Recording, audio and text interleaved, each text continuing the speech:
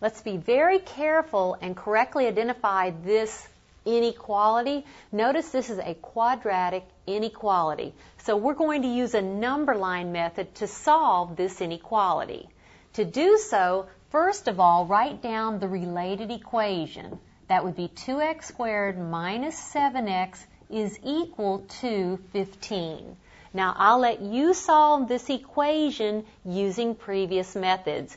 If you subtract 15 from both sides, you can solve this by factoring, and when you do so, you'll have negative 3 over 2 and 5 as solutions to this equation. And the only reason you use this equation is to find these solutions. Now let's write those solutions down on our number line. Here's 5, and somewhere to the left of 5, here is negative 3/2. Those are the only numbers I write down on the number line. I don't write down 0 or anything else, just those numbers.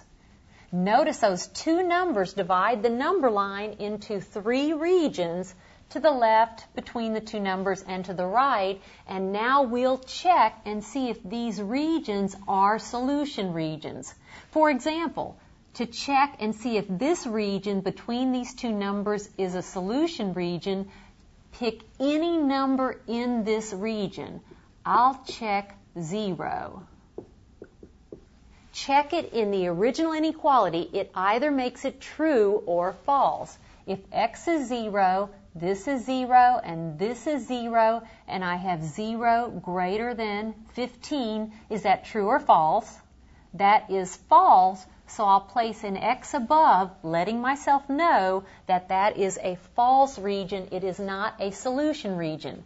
Then check any number to the left of negative 3/2. Now that's negative 1.5. So for example, you could check, say, negative 2 if you wanted. You could check negative 200 if you want. But check a number in each region. Here you'll find that this checks. Check any number greater than 5.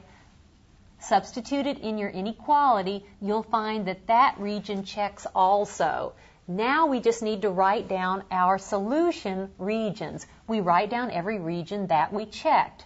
We will use parentheses in writing it down because this inequality symbol is strictly greater than. So write down from left to right. It would be parentheses, negative infinity to negative 3/2, parentheses, union, 5 to infinity. This is our solution of this inequality.